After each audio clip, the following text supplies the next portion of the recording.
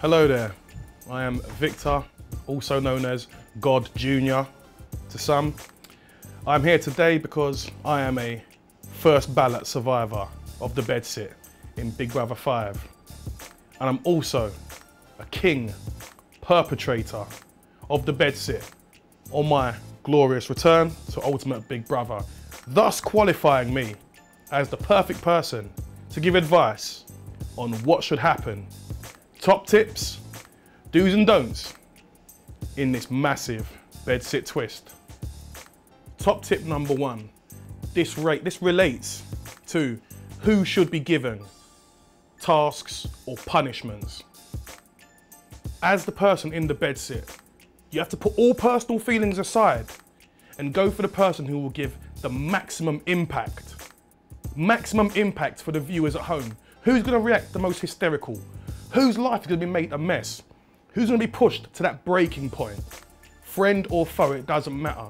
That decision is what's crucial to making you a champion or an afterthought in the pantheon of champions. Tip number two for the bedsit, how to cope if you see the inevitable, somebody bitching about you behind your back.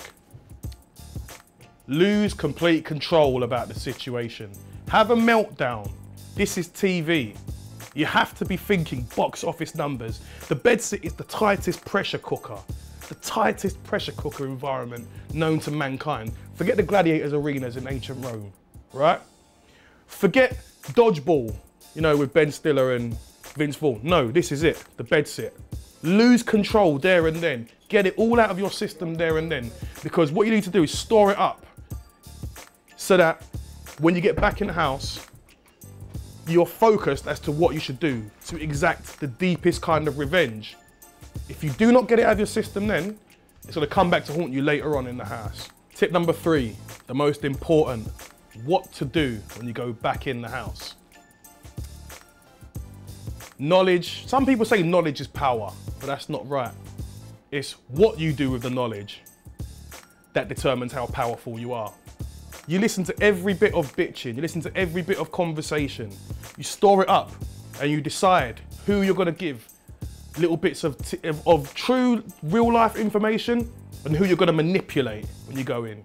Because that is what's gonna make you the most powerful person. When you go back in the house, you and your bedsit partner will be for 24 to 48 hours the most powerful housemates in there, because people will be on edge. They don't know what you've heard, they don't know what's been said, but they'll be on edge because they know that one thing's for sure, you know, that's the fact.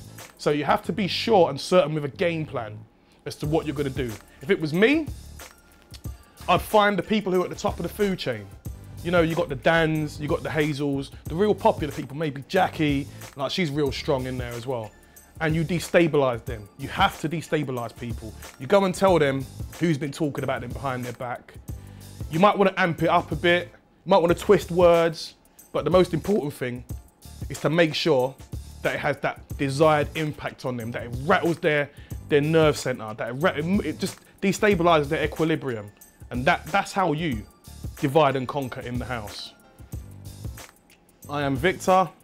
Those were my top tips for how to survive and become a legend in the bedsit. Be sure to continue to check channel5.com/Big Brother for all forthcoming updates. See you on the flip side. Don't leave your girl alone. Otherwise, I'll be with her.